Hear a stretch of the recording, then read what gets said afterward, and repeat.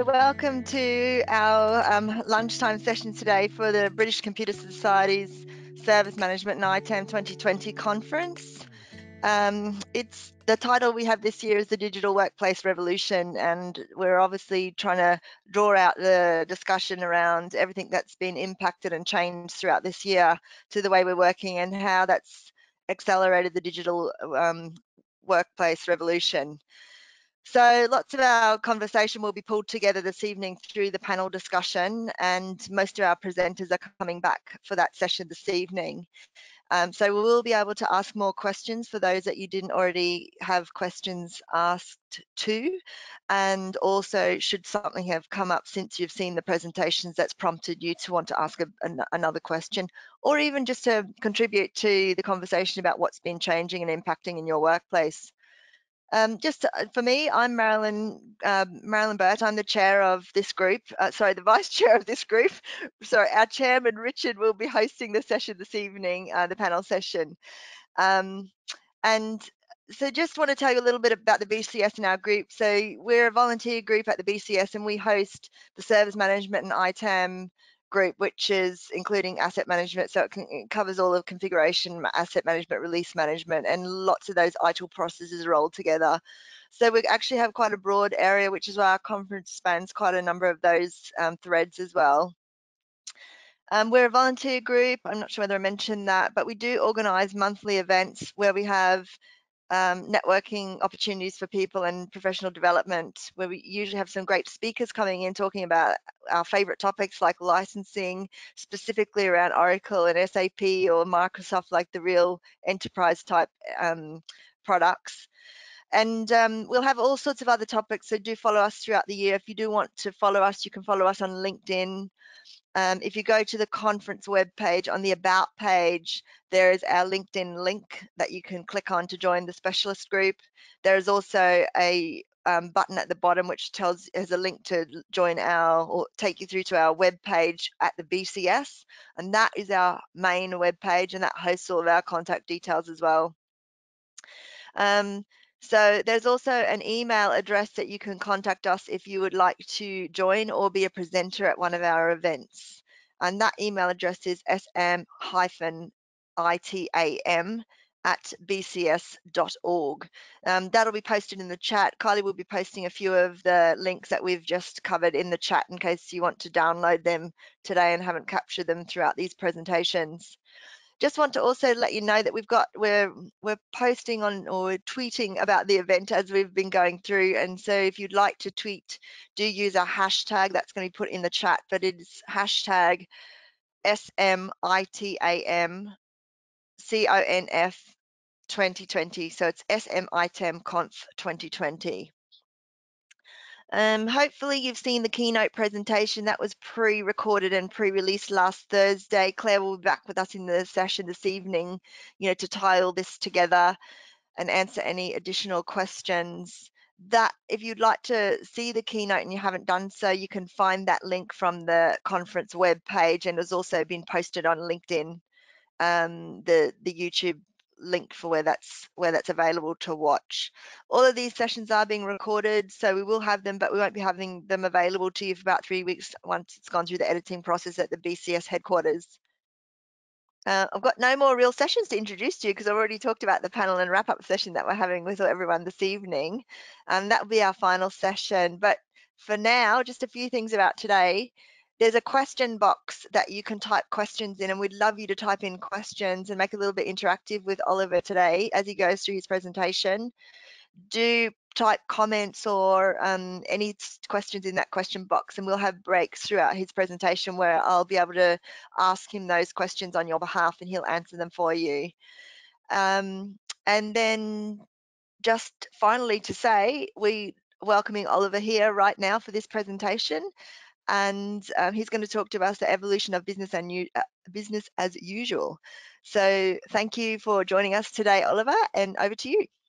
Thanks, Marilyn. It's great to be here. And it's interesting, I was just reflecting on the fact that the last time I gave a talk for BCS, for your previous kind of incarnation of specialist group, it was in person. So it's nice now to be doing this virtually as part of your conference. So thanks very much for the invite. And yeah, as I say, this talk is about the evolution of business as usual, and a bit about an initiative that I'm running called Architect Tomorrow. So it provides more of an architecture, I suppose, perspective on some of this. And I know Richard, the chair of the group, is also from an architecture background, so you know it kind of provides a different sort of perspective on some of this kind of conversation.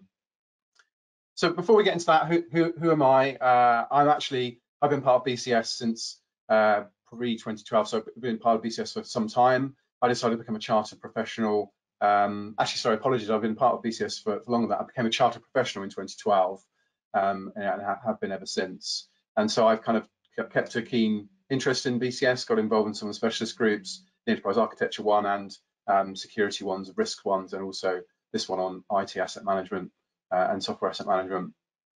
And so my background, just quickly, who am I? So my background is as a developer, actually DevOps sort of leader, enterprise architect, and solution architect, and then have become a chief architect, advising CTOs and CIOs on architecture, everything from cloud to emerging technologies and so on and so forth. And so my current role is in a company called Tanium, and I'll talk a little bit about those guys, although this is very much not a sales pitch at all. I'm just kind of coming to talk to you about some things that I find interesting.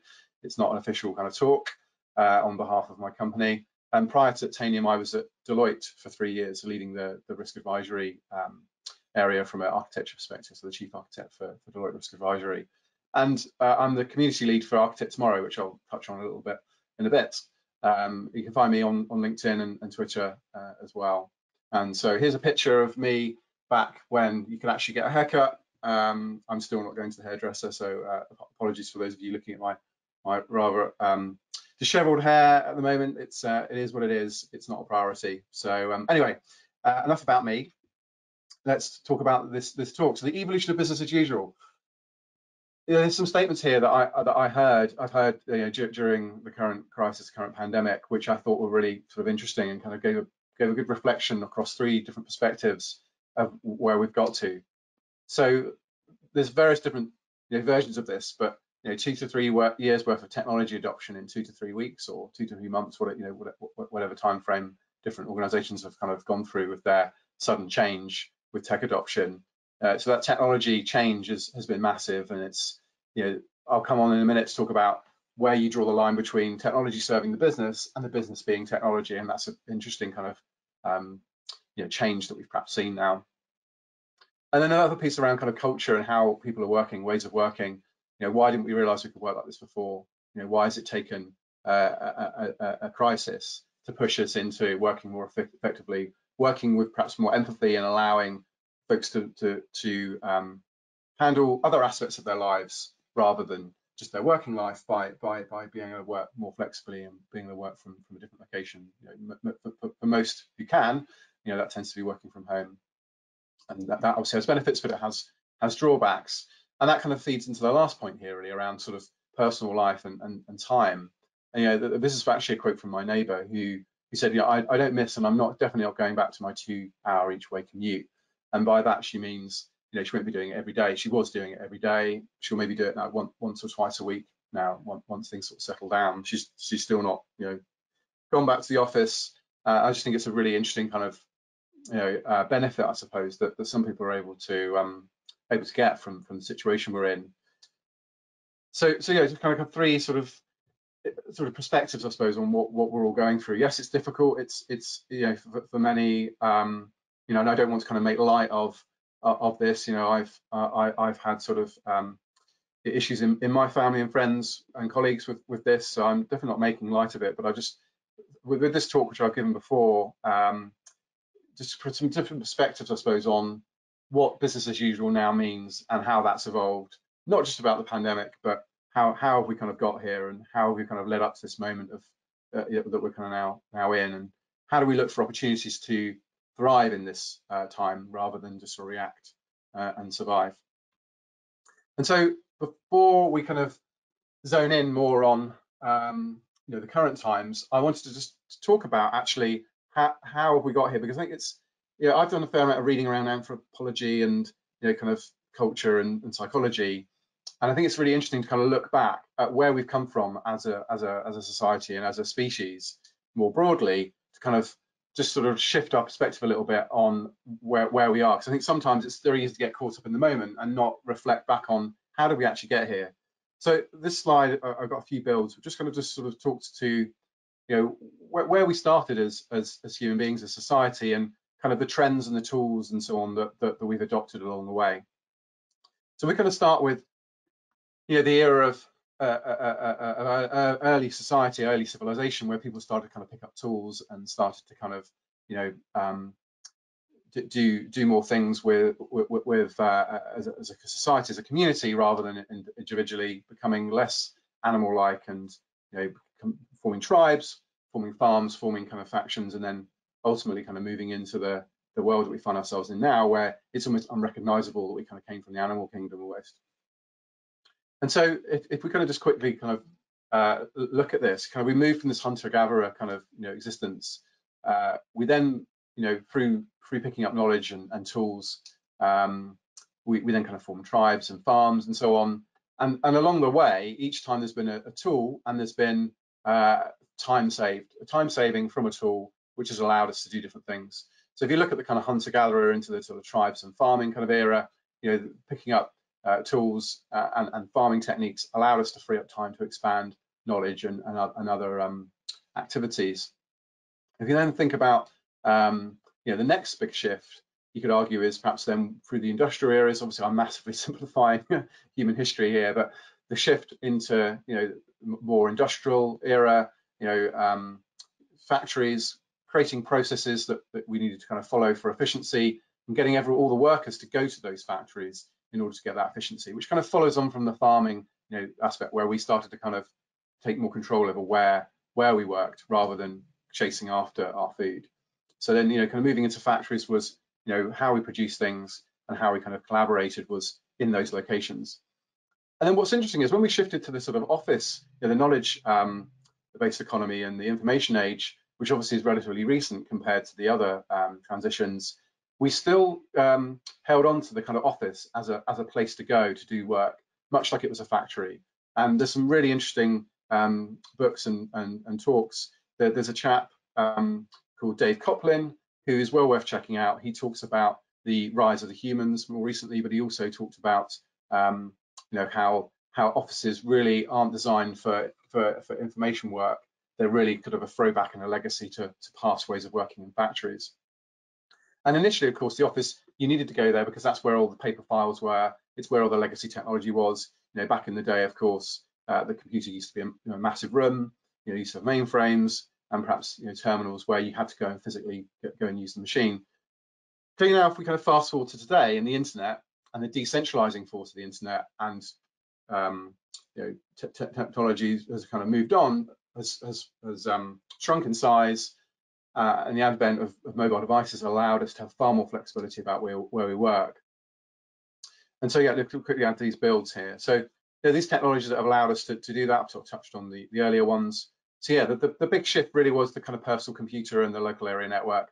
The office then started to become, more like the modern office that we recognise now. And then the next big shift was the internet and distributed computing, which allowed for a distributed workforce. Whilst it allowed for it, most organizations weren't really taking advantage of that fact, and they were still trapped in a factory-like way of working, where everyone went to the office, from a set time period, and that's how they got things done. So I think, with moves to,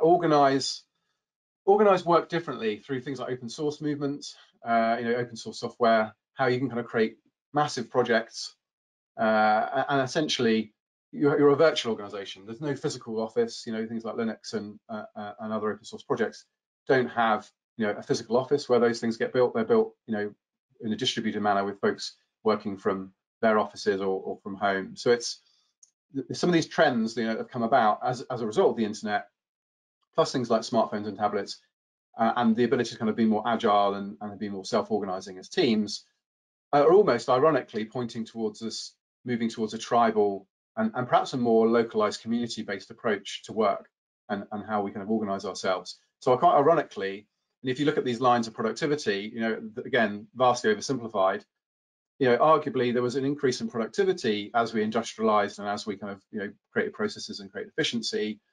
but the agility reduced quite significantly. With a farm, all of a sudden you can't move that farm. That farm is rooted to it's obviously rooted to that area. With a factory, you've got even more there, because if you want to make that factory do something new, you've got to retool it. If you need to expand it, it means building more buildings and so on. It's not agile really at all. But potentially the future with the distributed workforce, really leveraging the power of the modern internet and techniques like open source movement have made possible. Ironically, we maybe have more of a return perhaps to tribes and communities. And in fact, in software companies for quite a while now, you've had this concept of squads and tribes and kind of community kind of missions. And so, yeah, so to my last build is just to suggest that perhaps we're going back in our thinking, and actually, in a way, perhaps as humans, that's how we like to work. And perhaps even though the current pandemic is forcing us to work in a certain way, where we're perhaps more local and we're working in a more distributed manner, perhaps that's actually, from a psychological standpoint, perhaps how we prefer to work. We prefer to work more locally with in a specialist team, getting things done, than actually going to a big, massive office, where perhaps you don't feel as safe right now with everything that's kind of going on.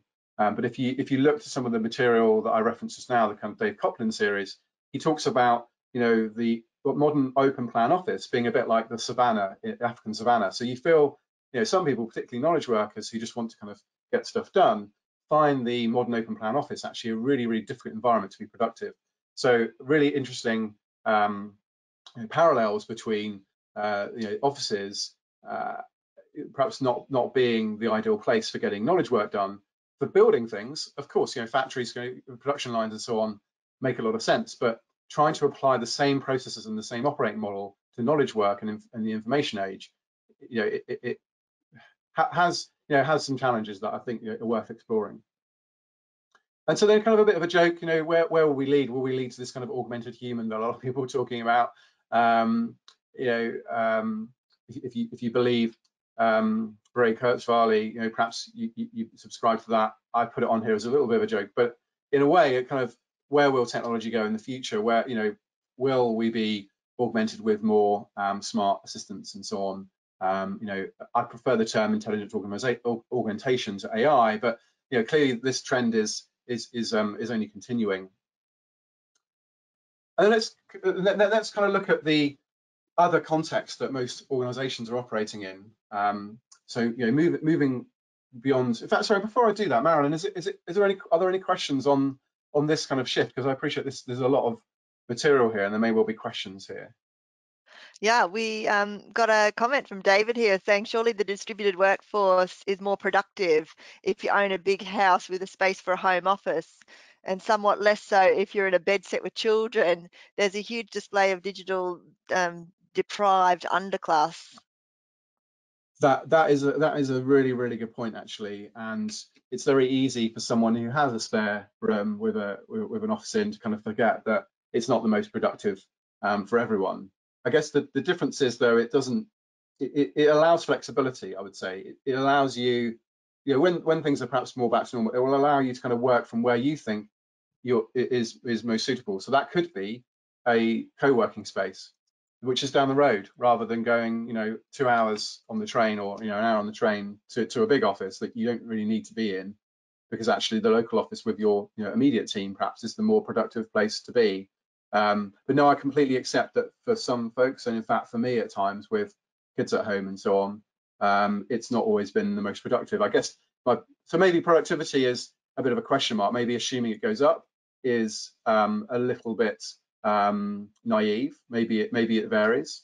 But I would say I was speaking with someone from a former employer who's a large bank, and they said their contact center, they did some surveys, and they also looked at the data, and the resounding result of allowing their contact center team to work from home was that they were more productive. They said they were more productive, they were happier, and not only were they saying that, the data supported that. They were getting more calls completed, more successful customer resolution of customer issues and so on. So yeah, no, it's a tricky one. There's obviously no one size fits all for this, but I think it's the agility and the flexibility, I would say, that allow folks to choose where is the most productive location for them to be.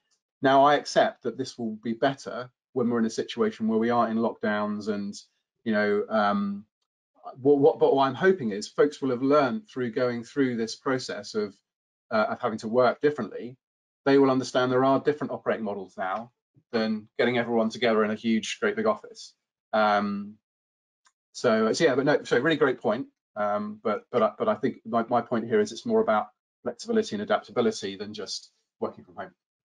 And that's definitely one of the themes that we want to draw through this evening and this whole conference, and obviously work out how we can make sure that we do get these benefits that we are getting, like reducing our travel time and all those things that are wasting time for us, Mhm. maintained, and like what can we do to ensure that we do get those. And just to add to that, I was thinking about like the lots of the places where I've worked as a consultant. Um, I've been in offices working in global teams mostly, and nobody in the office I'm sat beside is often the person that I'm working with. And everybody in the office is on a phone call, on a conference call. So I'm Yeah, often not interacting with people. And there is, like, you're absolutely right. In an open plan office, there is so much noise because the whole floor is having a conversation at the same time. this is quite It's, ironic, isn't it, really? That everyone comes to that yeah, one place. I think where it makes sense still is absolutely where you want to collaborate, where you want to work together, kind of to share, ideas and work through something. But you're right. I mean, I'm the same in the large organization. I think this is worse in the bigger organizations where you kind of have hot desking and you're sat next to someone that perhaps you're not working with, and you're right, you're on a video call or something to, another team somewhere in the country. So it's yeah, again, I guess it does vary, but I would say yeah, if you can get this right, there are benefits to be had here. Yeah. Did we have any others, or shall I move on we from? do. I'll just give you Yep. these next couple as well if we've got Yeah. time. Yeah. This No, one is good. Yep. from David Torrance. He's asking, is there any evidence that productivity and agility increase with a distributed workforce? So I obviously just cited the example of the financial services firm, but I guess it's and I don't have their data. I have that on an anecdotal basis from someone who works there.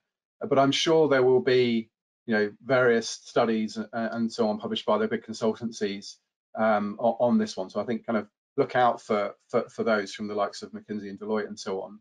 I think I've gone through waves with this one. I think initially I felt far more productive because I wasn't distracted as much, and I was able just to get stuff done. And then I think a couple of months ago, I got to a point where actually I was feeling quite lonely. I was lacking connection, and I felt like I needed to have more informal kind of conversations with colleagues, which I was getting from going to the office. I used to go to the office about maybe once or twice a week, and then I would go to different places, go and see customers and so on throughout the rest of the week.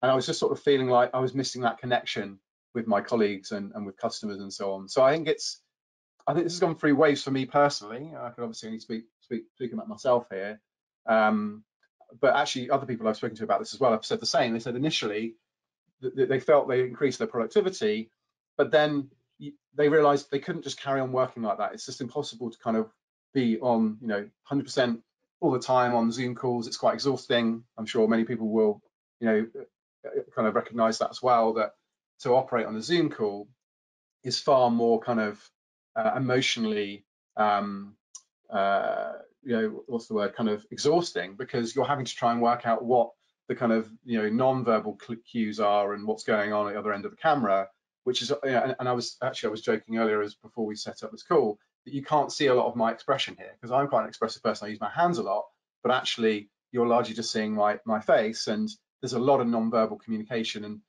having to sort of read between the lines a lot more is quite exhausting emotionally. So I think it's this simplistic kind of graph I've shown here is very much what I think the future could hold if we get this right, Marilyn. To your point about we want to navigate this the right way, but I Mm. think individually everyone will be somewhere different perhaps on these two lines. Yeah, cool. Another in on the same thread, this has obviously generated a bit of conversation with people from Kieran here. And Kieran says, can we assume that the distributed workforce model will continue in the future to be adapted in many IT industries? He says, I believe the pandemic situation has really taught us that this model works in reality. I think for IT and software, absolutely. My view is this has demonstrated that this works. I think for other industry sectors, it's more challenging, of course. And I almost could draw another picture here that shows how physical, how much does the organization operate in the physical world? And by that I mean, how much does it produce things or provide in-person services, perhaps like retail, or experiences, hospitality. Because in fact we did it as part of Architects Tomorrow. I'll come on to it in a moment. We did a panel where we talked about the different reactions that different industries will have. So the answer to the original question, yes, I think this has shown IT departments and technology firms that, of course, with the internet and distributed computing, your workforce can also be distributed. And I think most organizations in tech get the fact you can leverage tech to work in this way. I think there are other sectors that are perhaps older and steeped in more tradition and more history, perhaps where there is more of an attachment to being in an environment in a particular location, or there is a need to build things physically where this model won't apply. But I think for IT departments, and the knowledge worker, in most cases, I would see this being a wake-up call to say, to my point earlier, why didn't we realize we could work this way? It works much better for people personally, and it can work when it's done right, much better for people from a business productivity standpoint as well. I certainly observed that it's come down to trust in organizations before. I've worked in departments where they've originally virtualized offices in the Yep. early stages of virtual environments, and the IT professionals would have been more productive should they been allowed to work from home, but the management wouldn't allow them. It was just ridiculous. It was just, you would save on sick days. People would just have hospital appointments from home and just take a couple of hours here and there and fill in that time rather than being out of the work for the whole day, which is counterintuitive. I'll Yeah, let no, you carry on and we'll keep some more yeah. questions. Let's move on because there's a danger we get stuck here. It's one that's full of discussion, which is great. But Yeah. let's shift into more the pain points that perhaps a modern enterprise or operations team, technology team, are facing at the moment. And this is what I see, by the way, from working with my customers and prospects. Are these challenges, in 2020? So, clearly cybersecurity is still a big issue, particularly with a lot of people now shifting to this distributed working model. The front line has now moved to people's individual PCs. It's no longer kind of the enterprise firewall, perhaps, or the enterprise system. It's now everyone's machine. So, the security breach cost and challenge is not going anywhere. And that's tied in sort of compliance challenges as well, particularly if you're in a heavily regulated industry. So there's a security and compliance challenge here, sort of on the left. The other thing that's a big challenge as well is we just have so many different tools. We've got like over 40 in average. We did a survey earlier in the year, and it showed that the average is 43 for the number of systems and applications that are there to manage operations and security, which, it speaks to, I think, something where problems have kind of popped up and people have thrown money at them to make them go away. So point solutions have been purchased to solve sort of individual pain points, which is not sustainable and very expensive. And then on the right hand side, you have the pressures for operations to continue to operate, to do more with less in many cases. That's often a mantra I hear about the operations unit.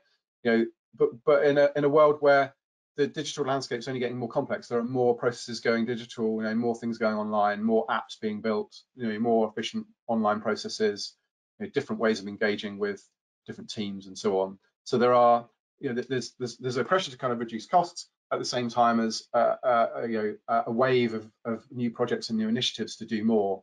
And so how do you get more efficient to kind of face into that challenge? And the time to market pressures as well, trying to get stuff done. I mean, a great example here is where, the current crisis forced many organizations to offer a digital channel.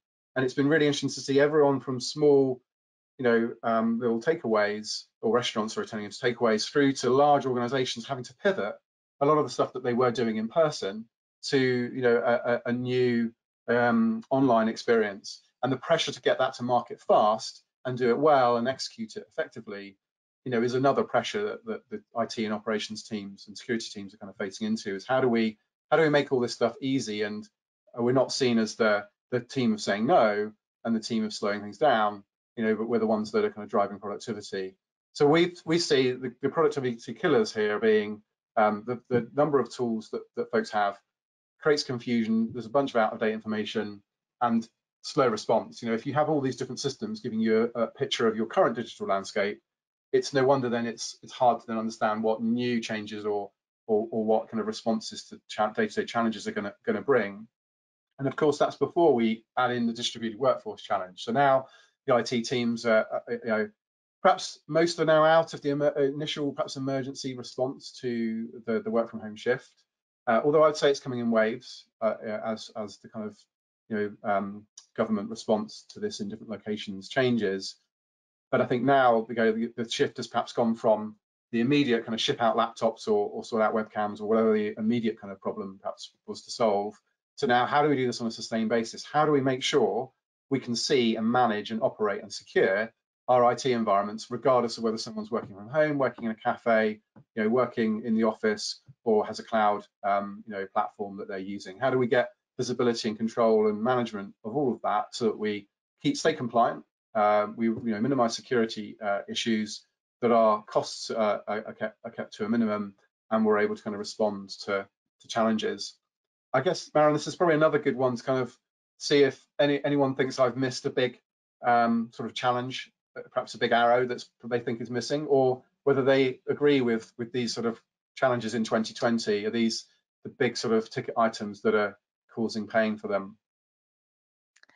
Wow, we've got quite a lot of stuff still coming in for the last stuff more than I had a comment from Kylie just saying that, an insurance company that she's worked in, um, that they used a way of addressing issues with employees around working from home kind of thing. It was a competition in call center. I'm not exactly certain what she means by that, whether competition is the right word.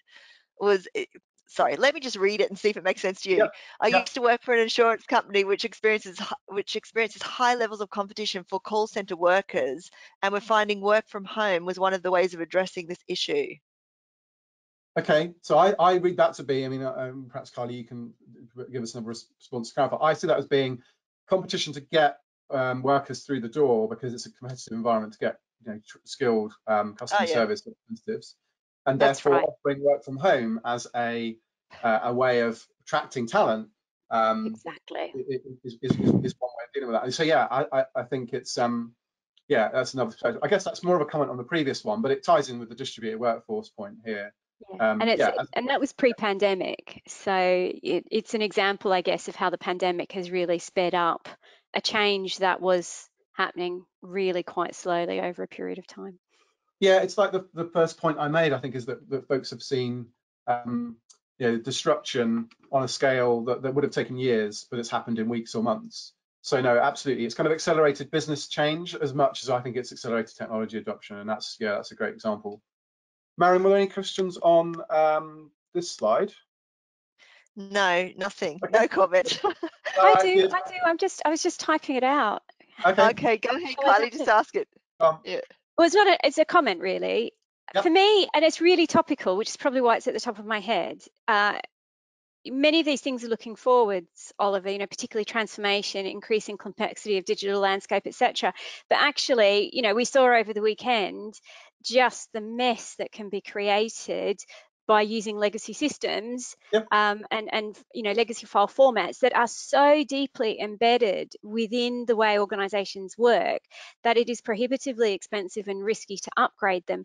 And I was listening to a webinar a couple of weeks ago which was all about, are we reaching the point of where it's becoming impossible to maintain some of these old systems, where Yep. the car crash of legacy systems with digitalization is actually going to mean that really critical things start failing and it starts impacting us on a day-to-day level.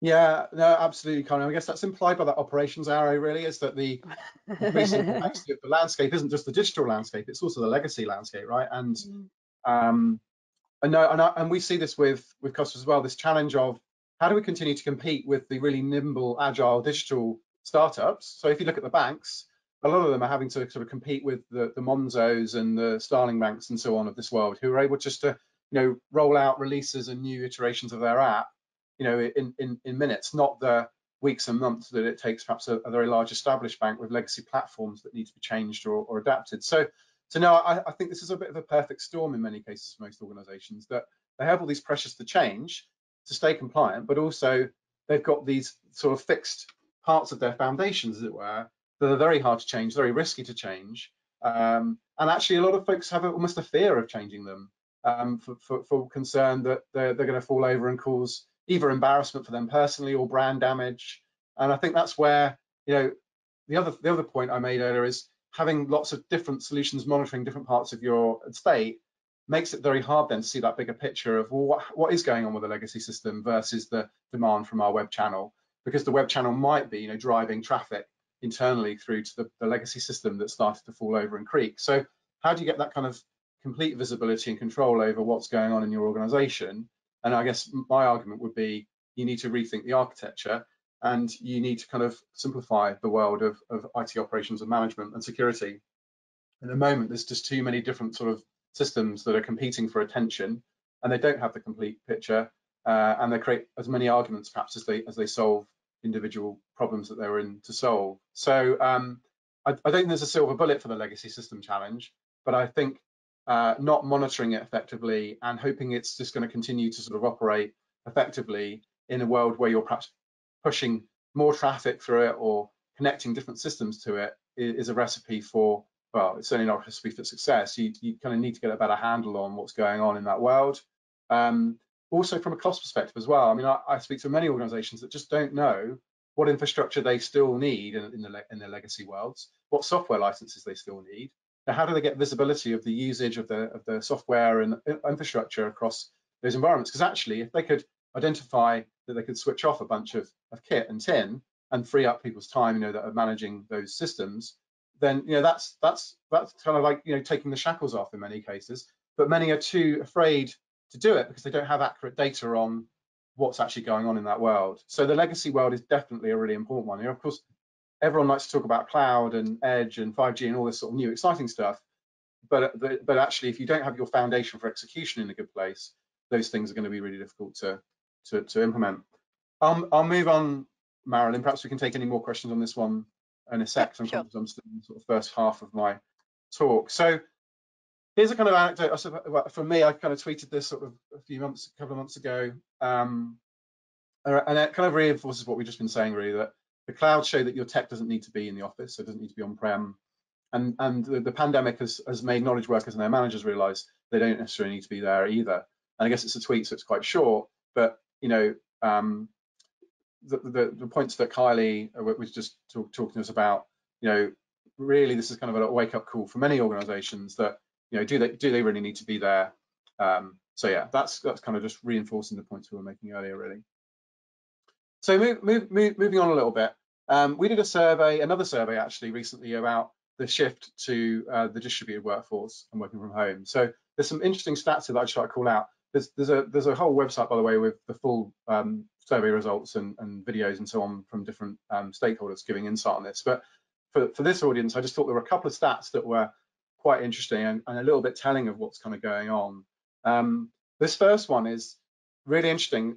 The 45% cannot track whether their devices are patched. You could say patched, up to date, you know, kind of various different things here, like running on up to date sort of software, have the right licensing, you know, have a good picture of their hardware status, you know, BIOS updates, all that sort of stuff. So for me, the big one here is many organizations pre-pandemic were still working in a mode where the on-prem was like the center of the castle. So if you think about the castle and moat sort of world where, you know, everything kind of relies on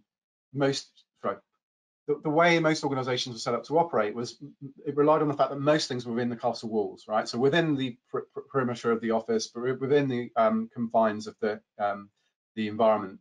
So within the kind of premises of the organization. So effectively on-prem. And there were a number of management systems that relied on folks either being on-premise or connected via a VPN. And of course, the VPN connections were pretty low and quite manageable at that time. Roll forwards to today, where you have perhaps stats like 80 to 90% of people on VPN or working remotely, and a small fraction on-premise. A number of solutions have just stopped being able to work, have stopped being able to deliver the insight into what is the patch status, what is the security status, the vulnerability status of a device, either because they can't see that machine because it's remote, or also because they just can't handle the connectivity or the scale of the number of the machines sort of outside of the on-premise environment, which other solutions perhaps can. And I think this is creating a massive issue, which the longer the sort of pandemic goes on, if you're in a situation where you can't track or patch machines or kind of keep things up to date, you're just building up this debt, this sort of technical debt, this issue that's not going to go anywhere unless it's sort of addressed systemically. And then another one was, and I think this for me reinforces a trend I've been seeing around zero trust. So 38% of the respondents plan to implement zero trust to reduce reliance on VPNs in order to reduce risks as employees return to work on site. So this world where we're going to be working remotely and working in the office a lot more, frequently, changing between those environments far more, as employees start to go back to work more, and I know some countries have already reopened offices perhaps a bit more than we have in the UK, but I think there's going to be a series of waves of people kind of being more in the office, or perhaps having a couple of days that they're allocated to go into the office, versus work from home. And it's going to create the situation where you can't rely on either the device being at home, or the systems being at home, or the systems being in the office. You're going to need to have something that allows you to operate, regardless. And this move towards zero trust, zero trust is well worth kind of reading up if it's a term that's not familiar, because ultimately zero trust implemented the right way, potentially removes the need for VPN. But I guess if we go back to the previous legacy point, there are maybe still legacy systems that won't be compatible with a zero trust world. So this isn't a magic bullet, but I think it's interesting to see that people are recognizing the VPN isn't scalable, and other solutions are going to be needed moving forwards in this new distributed workforce world that we're in. And so all this kind of points to the gaps that kind of come about, and I've spoken previously at BCS talks about the gap between the IT operations world and security. And I think for me, it's a real frustration of mine that we have these sort of silos and these divides between the two teams. I understand why. In large organizations, in many cases, you needed to have different teams working on the operations and working on securing the platforms. But I think it does create gaps, and I see this a lot where we have gaps in visibility because IT operations have one view of the world, perhaps their CMDB or IT asset management system sees one view of the world, and security have another view of the world, and it creates a lot of arguments, and it creates a lot of problems. So very much what the company I work for, so what Tanium is all about, is trying to help close those gaps, help teams work together more seamlessly. And I think in a world where there is a real gap between knowing what you have and where it is, these problems have only kind of got worse, really. So I think I've got a couple more slides, and then we'll go to Q&A. So to sort of summarize where we are with the sort of gap situation, if you kind of take the kind of visibility, resilience, compliance, and sort of security gaps, the phrase I use a lot is you can't manage what you can't measure. And I'm sure this will resonate with folks that are running CMDBs and running IT asset management, software asset management platforms. You need a decent, solid baseline of data. And some of these platforms are great, but if you don't have a real-time or near real-time view of what you've actually got, there are historical sort of out-of-date view rather than an asset that helps you with the situation as it is now. So you definitely need a decent operating baseline in order to be resilient as well, in order to kind of know what assets you have where, what software you have where, what your status is. In order to kind of understand your disaster recovery position, perhaps you kind of need the operating baseline to kind of build your resilience picture. Equally, you can't manage what you can't measure. You can't secure what you can't see. So if you can't see what you have and you can't see its status, then you can't secure it. And accountability requires honest communication and collaboration. This one, I think, is the most challenging right now, because the number of kind of conversations that happened between teams, like the operations teams and the security teams, like, oh, I'm really not kind of happy with this. Can we have a chat? Those sort of conversations where you relied on that sort of trusted in-person kind of conversation just aren't happening as much as they were. And I fear there's quite a few things sort of slipping into the cracks, because in order to kind of be accountable for your environment, you need to be able to have that honest communication, and without the fear that someone's taking the record button on you as you're telling them something that's perhaps a little bit embarrassing for your team or your part of the organization. So this one is a real challenge, and I think in order to kind of overcome some of that, having a single source of the truth that everyone buys into and believes in, removes this sort of siloed, almost hoarding of information that says, "Oh, look, I've got my view of the world, and there's some skeletons in that closet, but I don't want to get them out. Actually, what's far better in my experience from working with customers is get all that out on the table, have a shared view of the world, and things become far more easy to manage and far more productive. And so the theme of the conference is around the kind of future of digital business and that sort of side of things. And so I believe this is a foundation really for any digital business, is to know where your technology is. You know, technology is no longer this sort of nice to have enabler. It's in many cases now a core part of the business. You need to understand what that is, what its risks are and its weaknesses are, and you need to know now. You don't want to know in a couple of weeks' time once you've kind of collected the data. You need to know what the situation is right now. You need to have collaboration and shared processes and data. You need to better trust and empower your people. We touched earlier on the need for trust generally, but this is really important when it comes to technology and technology management and security and privacy. You kind of need to have those foundations in place in order for a digital business to operate. And the reality is every business now, particularly in the current pandemic, is a digital business, whether they like it or not. And as much as perhaps line managers are trying to apply micromanagement styles that perhaps worked in the office that don't work remotely, you know, the reality is you need this sort of trust and you need the platforms to work. And so, yeah, that's kind of, I suppose, the key kind of part of what I wanted to talk about today. I'm conscious of time. I've skipped this one because it's all available on our website if people want to see it. The last one I will just briefly touch on is what this is. So from an architecture standpoint, you know, with my architecture background, this is a piece of work I've been working on for the last few months, which is how does all this knit together? How do all these different sort of platforms that companies are using, like the architecture platforms, the DevOps platforms, the IT operations platforms, GRC, risk and audit type platforms, and the security platform, how do all those things kind of get fed with data? How do they work effectively together?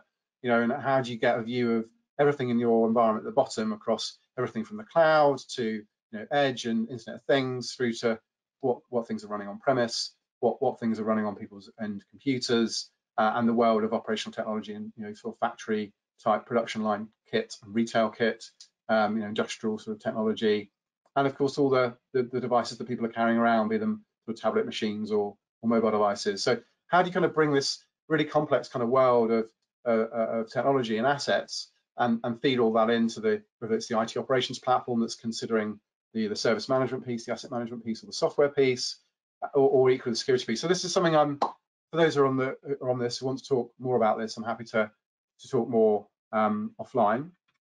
And then just lastly, I am running out of time. So lastly, this sort of conversation that I'm having now is very much the conversation we have as part of Architect Tomorrow, which is the community I've been building this year. And we cover, you know, it's not just for architects, it's for folks that are interested in architecture as well, and folks that work with architects. And we bring together, you know, different perspectives on challenges like this, as well as also some of the sustainable development goals as well. How do we start to weave in, you know, sustainable thinking into our organizations through architecture? And we've run a number of talks and videos and so on. So it's well worth checking. If you like this sort of content, then there's some great content on our YouTube channel and our LinkedIn group. And we'll continue to work with BCS. So I'm sure you'll see us again on BCS events in the future. Okay, shall I go back to either this one or the architecture one, Marilyn, for questions, or have we got questions on another part of the content? I'm just gonna go through everything that we've got sort of remaining in the question now and the comments.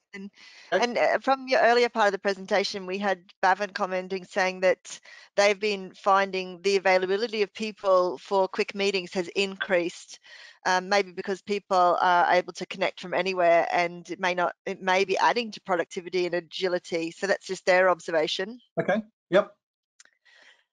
And one of the questions. Sorry, I was going to say one of the questions from David here is there a place for workplace mentors who are tasked at helping distributed workers be more effective and co-workers who are spaced, you know, in different locations? It's interesting, isn't it? It's almost like the agile coach type approach, which I think for many organizations has worked really well. Yeah, I think if you're quite a traditional business that isn't used to working this way, then that makes a lot of sense. I think software companies, I would hope, in many cases have some of this already in their DNA, but I think it depends on what industry sector you're in. Absolutely, perhaps getting an advisor or getting a coach from another industry sector that has sort of a better grasp of distributed working, that definitely would make sense, I think. So yeah, yes, I think is the answer to that one. Yeah, and then and a couple more from David actually. Yep. David says, are tribes agile? Many tribes seem to be risk averse and very productive to ways of doing things. Yeah, Sorry, that's um, protective. yep. Yeah, no, that's a very good observation. And it's interesting, isn't it, how perhaps some of the agile software movement has tried to latch on some of these terms and not thought about that. I think about this one in terms of specialization, and I think the whole tribes thing is, how do you allow a group of specialists to really focus in and zone in on what they're really good at, and how do they kind of work effectively and efficiently, and delegate down to them perhaps some of the thinking around risk and thinking around what trade-offs need to be made at that level, rather than someone at a really senior level who doesn't really understand what's going on the ground, kind of making all those sorts of decisions. But I think you're right. I think there is a danger perhaps of resistance to change. It depends on the culture of that, within that tribe. I think you need a good mix of people. You need a diverse mix of people within those tribes so that they don't become like groupthink. You need, you need dissenting voices. You need to be able to have open and honest communication that I was touching on earlier. You need to be able to call out where there are problems and be able to face into that, and not sort of just stick your head in the sand and go, no, we're all fine here. Our tribe is all hunky dory. We don't need to change. So yeah, really, really good point, actually, that there is a danger that perhaps tribes just stick to what they think works rather than perhaps experimenting and trying new things. The other thing I would say on this, though, is the tribe, if you get it right, is at the right size, that if they do experiment or they do make some changes, it's not, it shouldn't, in many cases, obviously, depending on what the tribe is doing, it should have a fairly limited blast radius. And by that, I mean, if they experiment on something, on a new process or a new way of working, it shouldn't impact the wider organization. It should perhaps only impact a smaller part of the organization. I think this is the big sort of plus of a lot of the move towards DevOps and smaller incremental changes, is the risks of making changes is reduced. Clearly, that's hard where you have a large legacy system. You can't slice up into smaller pieces. But the concept is there, the theory is there, that you can de-risk the wider organization by breaking down that sort of decision making and change at a more granular level. But in all honesty, I haven't seen many large organizations get this right yet. I think software companies, like Spotify and Netflix and so on, clearly they're doing it, but and perhaps telecoms companies and so on are, but I think the other more traditional industries haven't quite got there yet. Yeah, I think you're also right on the a lot of the places where I've worked as well, where there have been people that have been risk averse or averse to change, or wanting to keep things the way that they are. I think maybe some of that will also stick around because so much is volatile now, really. Mm-hmm. Yep. There's so much change, so you want to keep something stable in your life that's not, Yeah, continually that's a being really good point, disrupted. isn't it? In times of uncertainty, you want to hang on to something that you know and understand. Yeah, no, that's fair, and I suppose comes back to that piece we were talking about earlier around perhaps coaching people to kind of not get too stuck on their current sort of operating model. But yeah, no, it's going to be interesting to see how teams and organizations sort of change or don't over the next few months. Yeah, and next comment here from David is, surely the biggest productivity killer is rework, doing something wrong, or which only works for a few people and then doing it again and again and again. That was to your a previous slide about the operational changes, the costs. And Yeah, no, Kylie asks, go sorry, on, go on. Kylie asks, how do we incentivize investment in modernizing the existing legacy systems? Yeah, no, I think this one really boils down to communicating effectively what that legacy system does for your organization, and tying the fact that it may be a blocker or a barrier to being able to open up new channels of business. And so I think the investment is off. The question is often, do you continue to support it? Do you continue to kind of operate it, or do you start to look at how you move away from it, or how you either how you start to move away from it or how you start to displace it in sort of phases. I worked at a banking organization that I touched on earlier, and there was a move away from the big mainframe platform for core banking, and there was a very ambitious plan to do that, to move it to a more modern platform. and actually the project was only partially successful. It only got to certain types of bank accounts. It didn't completely succeed because the challenges are so great. And I think it's a difficult one because many careers have sort of been ended on many a legacy transformation project. So it's a tricky one. I don't have any sort of silver bullet answer for this one, but I think communicating what those systems do and potentially what they stop the organization from being able to do in the future is really important. So whenever anyone says, oh, we want to do this kind of big, exciting, online initiative, or we want to, open up a partner channel, or we want to do an API, I think it's on every architect or operations or asset management type person to go, well, hang on a minute, you need to realize what the relationship is between that initiative and our underlying infrastructure. You can't just constantly kind of put these shiny things on top of a foundation that's crumbling. I like using the house analogy, actually. It's worked many times to kind of talk about the house and the different sort of parts of the house. And as much as people perhaps like to sort of think about the shiny exterior or the nice fancy kitchen in the house, if your foundations are crumbling or you've got subsidence because you've not invested in those foundations of legacy underpinnings, you're going to run into problems. And again, it comes back to having that really good picture of your assets, what their status is, how up to date they are. And I would say legacy systems aren't just those big mainframes anymore. They are all those Windows Server operating systems that have gone out of support that many organizations are still running, but Microsoft no longer supports. So the definition of legacy is now shifting. And I talked recently actually about today's exciting new flashy technology is tomorrow's legacy, and how do you sort of manage that cycle, that life cycle of technology is really important. Yeah, absolutely. And coming back to the issue around security and patching of remote working, Jason asks, would it be prudent to spend money on a laptop per person rather than relying on having secure devices at home, spending the money on the devices rather than beefing up security systems in the case of insecure home devices? Yeah, I personally think if you're in an industry that's even slightly regulated, having purchased laptops for your staff makes a lot of sense. I think trying to secure the bring your own device type approach is always going to be really, really difficult because there's just too many grey areas in ownership and policy for a personally owned device. How can you really know it's secure? How do you know its device posture is? So no, I would agree. I think the two go hand in hand. I think you need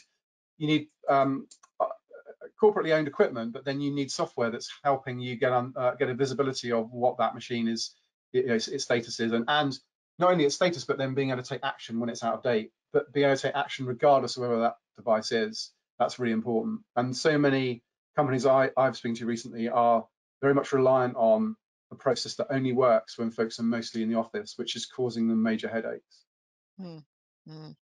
Yeah, I've worked on BYO devices in the past too with containerized apps, and I thought that was the most secure way to work, really.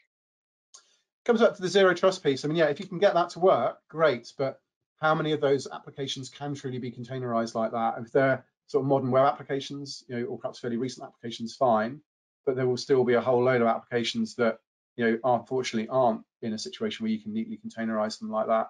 But yeah, in theory, if you can completely isolate that application from the device through a zero trust type approach, great. But in many cases, that's just a holy grail that many organizations haven't managed to achieve yet. Yeah. One more from David here saying the counter position is to, you can't manage what you can't measure, is that you get what you measure, and what you measure is easy to measure, not what you need to Okay, measure. I love this one because there are Yeah. there are obviously lots of metrics and people sort of feeling like they know the situation in their environment because they've got a stat, and the reality is the stat is based on what's easy to measure. I think one of the things that we really help folks with is getting a real picture, not what Microsoft's telling you or what Amazon or whatever is telling you, actually a real picture like now or as of the last few seconds of what's actually going on. So David, I'd love to have a conversation with you about, I don't want to do a big pitch here because that's not what this presentation is about, but very happy to take offline, David, how we help customers with meaningful stats and metrics and not those that are just conveniently telling the story that you want to report upwards. Because I see that so much, sort of stats that are almost protecting someone's current position or team, which then get blown apart when you get real data. from that environment. Yeah, and we talked about that yesterday with Jonathan when he talked about full stack outsourcing and how the SLAs can be all rolled up to green, yet there can be a inherent problem that's it's still green, but it's actually causing a poor customer experience. Yeah, absolutely. I think having that visibility of what your outsourced partners are doing on your behalf, what the health and status is of what's going on, is really important, because you're right, you could have green on sort of service availability, but the reality is they're not keeping everything up to date and patched. Therefore, they're leaving you with a massive security risk, because perhaps they're cost optimizing the outsourced agreement, but as part of that, they are not kind of keeping that environment healthy, not keeping the hygiene, the security hygiene sort of up to date. So yeah, no, it's a really interesting one. And the power of kind of transparency through data to kind of drive accountability is a really interesting point. But we've probably run out of time to explore that one in depth. Yeah, great comment here from Kylie saying she sees her life as a three-legged stool: work, home, and family are the three legs. I can cope with one of them being wobbly, but two or more are wobbly, then I start to really struggle. I really like that. Yeah, that's really good. I So might do have to I. steal that one, Kylie. A couple more from David here. Software companies are very good. Sorry, are a very special case. Most companies are not software companies despite having everything software mantra these Mm. days. And then Yeah, surely, sorry, no, go. I was going to say, and then surely he says only modernize legacy if there is a good business case. And sometimes the legacy is working good enough, or better than good enough. Yeah, it comes back to that conversation we were having earlier about kind of being risk averse and change averse, isn't it? I mean, it may be working good enough now, or it may have been working good enough for a year ago when everyone was in the office, but is it working good enough now? And will it work good enough when there's another pivot that your business needs to make? So I think the business case needs to be looked at really carefully, because in some cases, if it's doing a good enough job and you can layer things on top of it through perhaps APIs and through integration, great. If your architecture allows for that thing just to sit there and hum along, fine. But it depends, how prepared I think and resilient you want to be to change moving forwards. But yeah, the business case needs to be looked at, with a sane standpoint, not just we want to kind of make it all sexy and exciting and invest in the latest technology. So I get where you're coming from on that one, David. But yeah, I think it's important not to be too blinkered to what might be around the corner. Yeah, and last comment we've got here from David also is often SLAs are used to blame avoidance and all of the metrics being green, and thus the UX is awful. Yeah, no, I very much agree with that. I think management by SLA, you optimize for SLA rather than for experience, as we kind of touched on already. So yeah, having something that can kind of really drill down into what's really going on beyond that sort of high level SLA, yeah, really important. Yeah, we talked about that, myself and Jonathan offline actually about, it comes down to relationship, making sure you can dig right down into those with your partner, that if you haven't built that relationship, then you're not going to get the truth out of them and you're not going to get them to support you. Yeah, the Um, trust, right? Yeah, yeah, yeah, trust, trust. That's come through from Duncan's right way through this. Trust your employees, trust your outsourcer, isn't it? Yeah, yeah, brilliant. yeah, yeah. um, yeah, some fabulous conversation generated Yeah, there, and we've got to the end of our great. questions and comments today, which is great. This is one of the sessions we've nearly managed to keep to the time, which is brilliant. So Very thank you good. so much for this wonderful presentation today, Oliver. No worries. Thanks for having me. It's been great. Thank you. And hopefully you do make it this evening, but if you don't, that's cool. Yeah, We've got no, your takeaway slide. yeah, I may have to join by phone. I'll let you know if I can be there. I Yeah, will. no, Yeah. mm, thank you, thank you. Thanks. We've got your takeaway slide anyway, Sam. We've had a really good presentation discussion here, which we'll be able to share with the audience that joins this evening anyway, and help answer any questions in relation to that. So um, that is our next session for this evening, folks, where we bring together the whole themes and the threads that we've had from all of our presenters throughout this conference across, software asset management, licensing, service management, enterprise architecture, enterprise service management, all of these topics. So hopefully you can come back and join us this evening. for that session. So do make sure you're registered, and you can be there at 6:30 to have our recap with Richard, the chair, and also then have more of your questions answered by the panel, and let's start looking at how we can put all this together, how we can keep the benefits, and how can we be the drivers of those changes that we want to keep as a workforce, and ensure that we don't fall back into the old ways that don't serve us. Definitely. Lovely. Great stuff. Thanks so much Thanks, for everybody. today, Oliver. Thank you. And thanks all for your questions, and thanks for joining us. So we'll see you this evening at 6:30.